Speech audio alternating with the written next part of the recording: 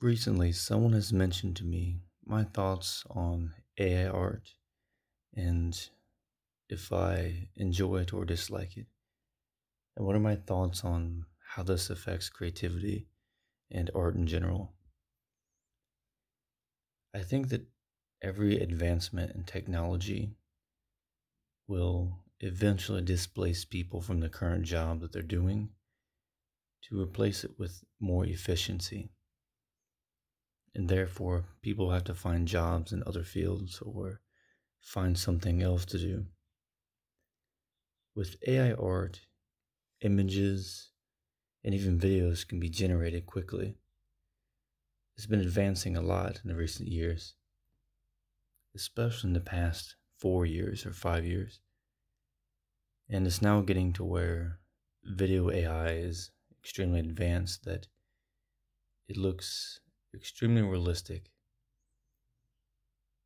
Photos, pictures, and AI art has advanced faster.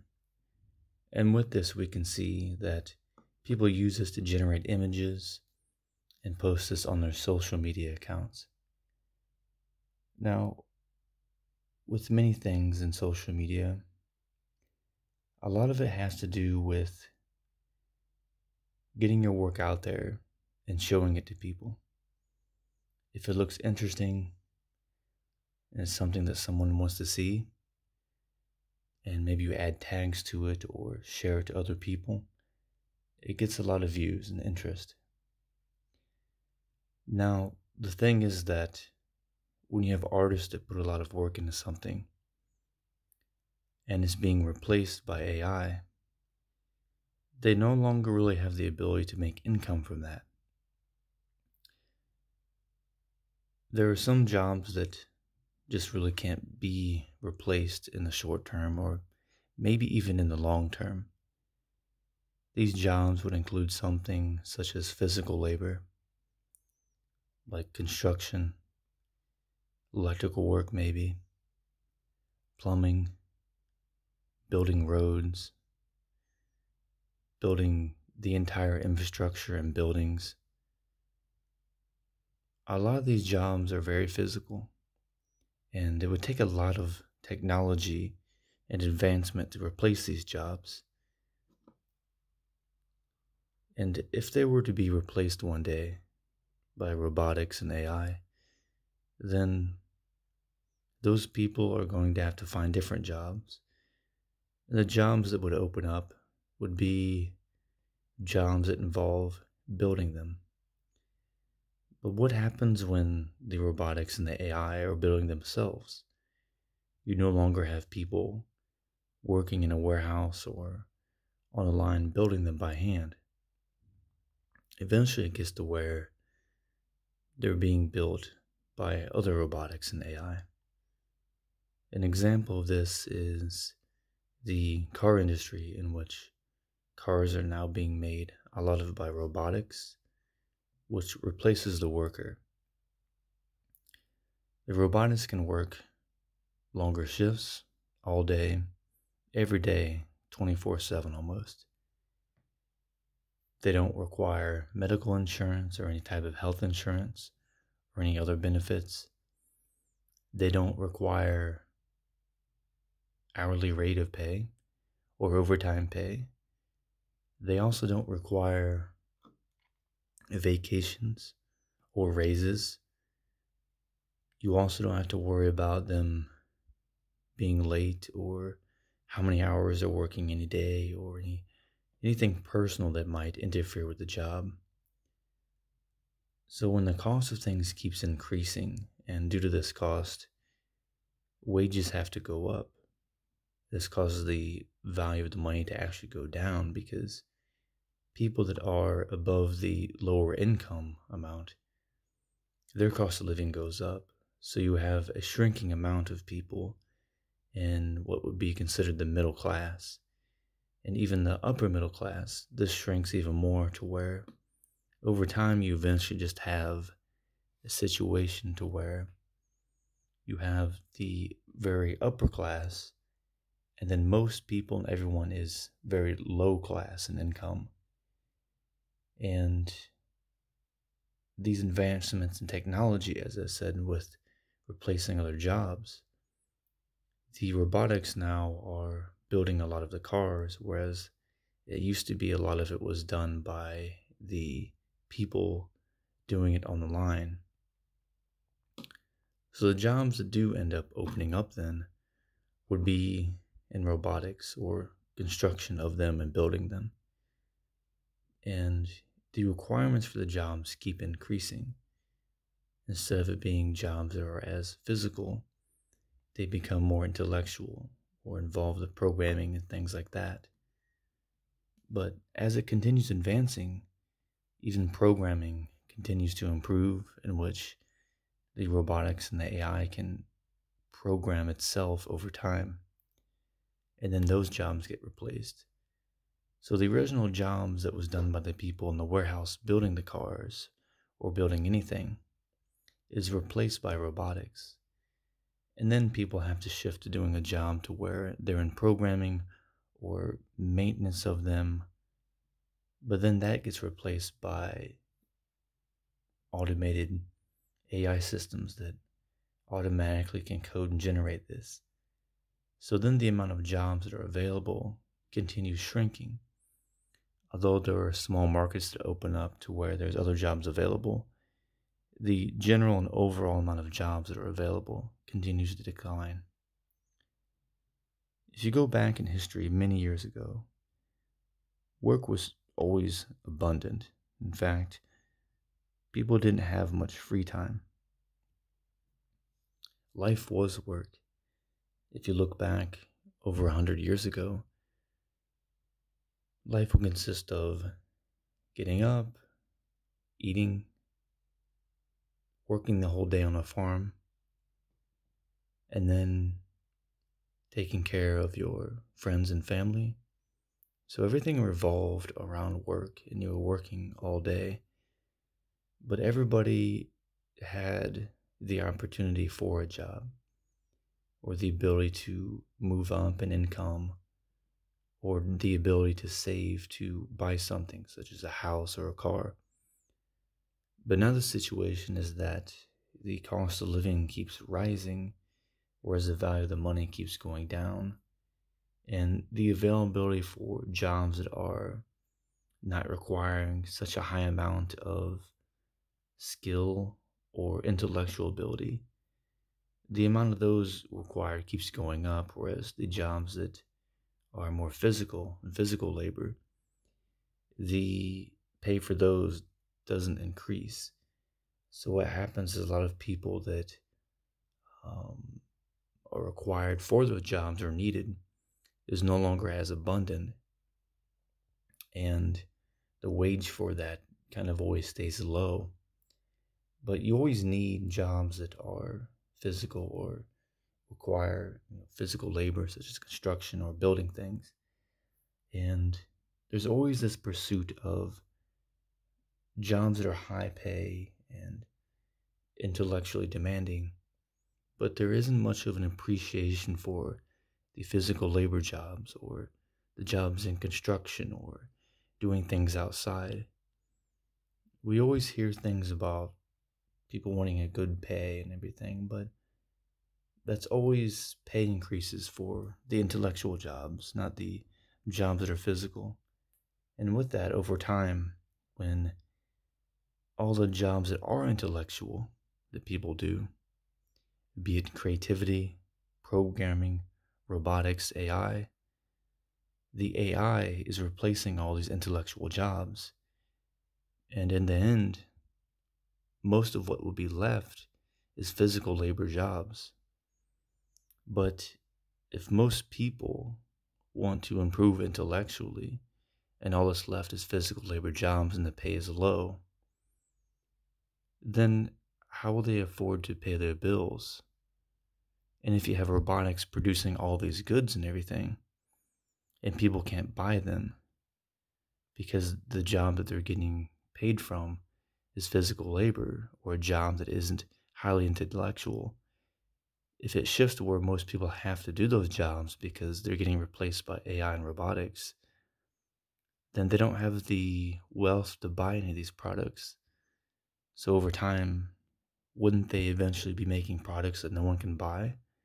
And therefore, the production will go down. And then, being that the production of the goods go down, because the demand goes down, the price might go down slightly then, but people still can't afford it because they have no need for, what would be considered a non-necessity, such as a large TV, uh, building a whole computer system for gaming, a video gaming system, a luxury car, any of these extra things, because they only have income to pay their bills, to buy food, and they have no savings left. And there's always been changes in history, advancements from the invention of the printing press for making books. No longer did people have to write out every page like they used to. And then later on, then there was advancements with radio, television, movies, and then it went from that to CDs, and then now there's digital copies of everything. And I think with AI art is that the appreciation for the effort and work is no longer there, because people are seeking not a connection to an artist or the work, but only the visual and the end result. So by replacing all that, there's not a connection or really a appreciation for the effort put into it, because it can be replaced by something that requires no longer the skill of drawing, rather only the ability of imagination. And so it takes out the physical element and replaces it with the intellectual ability. But then over time, the AI no longer needs the person's input. It can generate and do this on its own without needing a prompt at all, completely eliminating the person. And all that has to be done is a selection for this. So a company or somebody that's making a movie or maybe an anime or something else, they no longer have to have as many people working there to create the product. So the amount of jobs that are open for this will heavily decrease. And when people are going to college for degrees to get jobs in a lot of these fields, when most of it's being replaced by robotics and AI, the amount of people that can get a job with their degrees, that decreases over time as well. So you end up with people having degrees, but no ability to get a job. And now they have a massive amount of debt and no way to pay it, because they have to work some job that is either fast food, some type of physical manual labor, and all these jobs are low pay.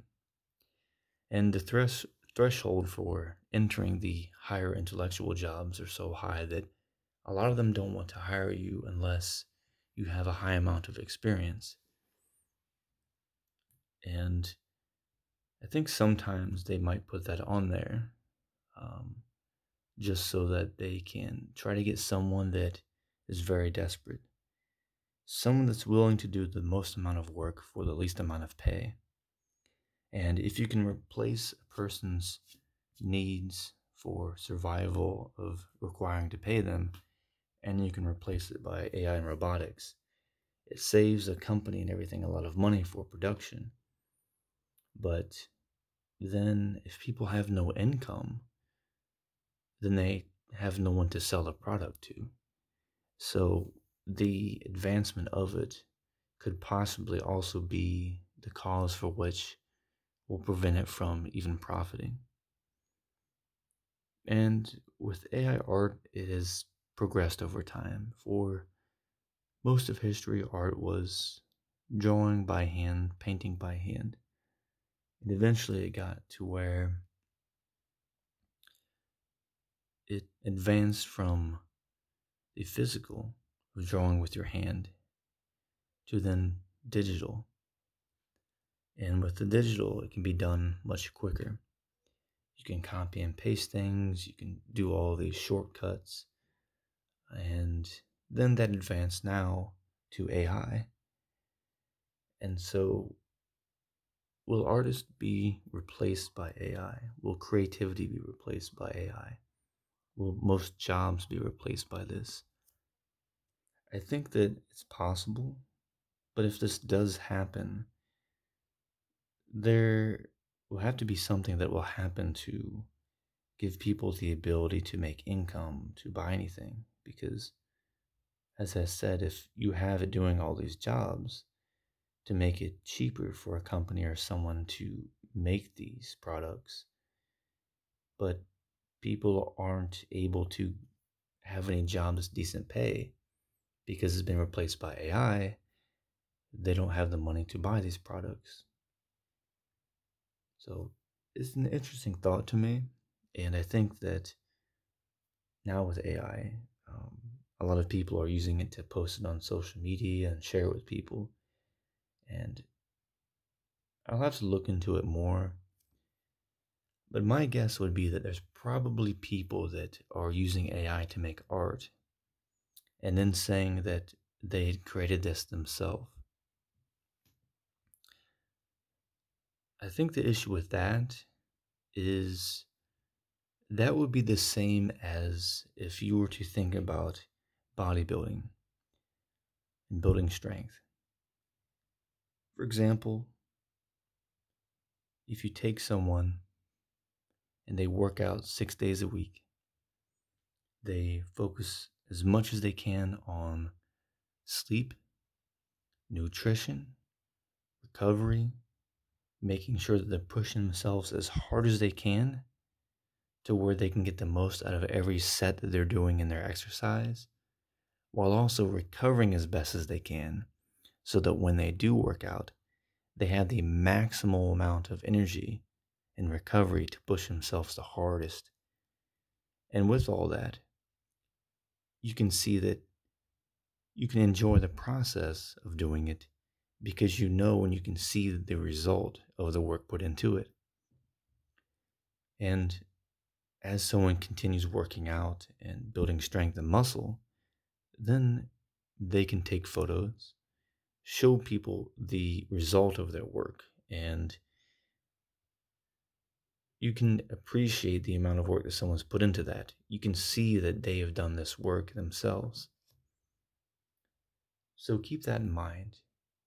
And now imagine now in the future, which is today, when you compare how fitness or bodybuilding was, and now you have people that will use AI and things to make themselves look a certain way. And they spend most of their lives online. So no longer do they have to actually put in the work to build their muscles. They can just use AI and edit the photos to make themselves look bigger than what they really are, and more muscular. No longer did people actually have to take care of their health and take care of their body physically by exercising, focusing on sleep, recovery, and nutrition. Instead, they use filters and AI and edit their photos. And now there's even apps and things that people can use for when they're on a video call or recording a video that can improve the skin quality and make you look different. Is that real? That's not really what the person achieved. And when you see them in person, they don't look anything like they do in the photos they post of themselves. They look nothing alike. And this is not even living in reality. It's just living in a fantasy. But why do that?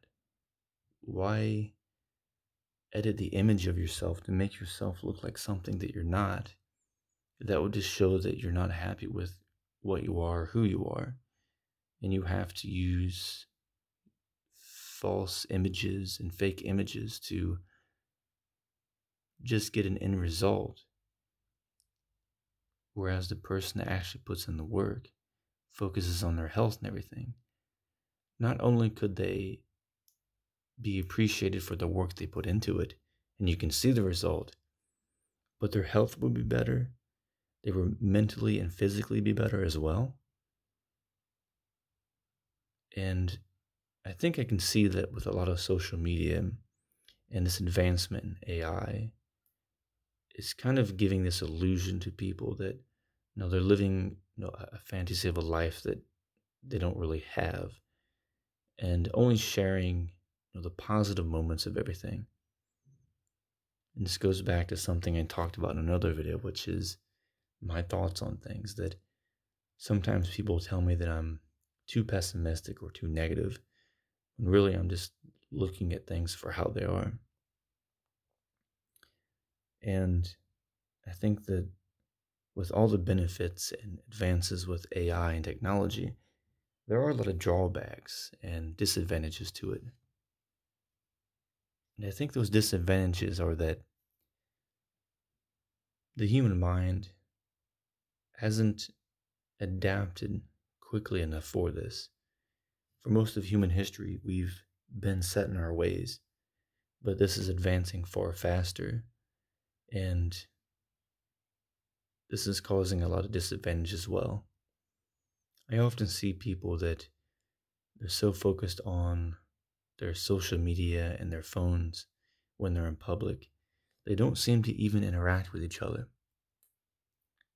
Such as if I'm going somewhere, I pass by a restaurant or anywhere in public, and I see friends and couples together. They don't even socialize much. They're sitting there across from the table and they're spending all their time just on their phone. And I often see people that work out in the gym, they spend most of their workout on their phone watching videos. And most of the videos that people are watching is short form, 30 seconds or less, as if people don't have the attention or the time span ability to focus on something more than 30 seconds. And that's why I just never had interest in making short videos with flashing lights and words flying everywhere. I like to think about things more deeply. And even if it means that there's a lack of interest in my content or what I do from other people, being that it's not like that or those type of videos, I'd rather do something I enjoy that actually improves my life in some way than to do something that makes my life worse for the illusion of improvement. And when I see people just not even socializing or talking to each other, and they're even couples and they're just on their phone the whole time, it makes you wonder, what's the point of even going out to a restaurant or anything then? You might as well just get food and bring it home and cook it, or even order food and not even go out. And I get it.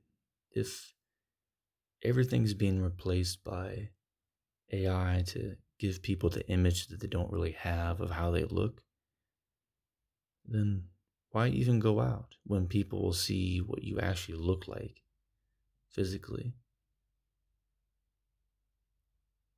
And we've probably seen this with people that are bodybuilders that, or even what they would call influencers, that they post pictures of themselves of how muscular they are and how fit they are. And then when you see them in person, they don't look anything like that. And this is one of the things that I think that the advancement of the technology, it's not so much the technology exactly within itself.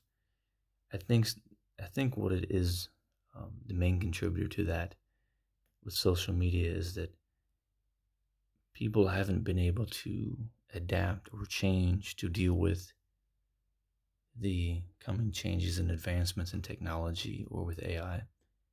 And so it kind of makes this cycle to where it rewards people for the illusion of how they look, and they share that, and it's not them. But these are just some of my ideas on AI and the advancements in technology with this. These are all just my opinions on it, just some things that I've thought about. And I think that also wanted to mention is that using AI art to monetize to make income is going to replace a lot of the people that actually are putting the work into it, and it's going to reward the people that are just good with thinking very, very quickly, typing things out very quickly, rather than someone that can think deeply about something and takes their time. And I think we can also see that in a lot of movies or video games these days, is that instead of taking time to actually make something of quality, focused on making something, focusing on quantity, either quantity of profit or quantity of the amount made, to make up for the lack of quality. So because there's a lack of quality, they have to make a higher amount of quantity to equate to make the same amount of income.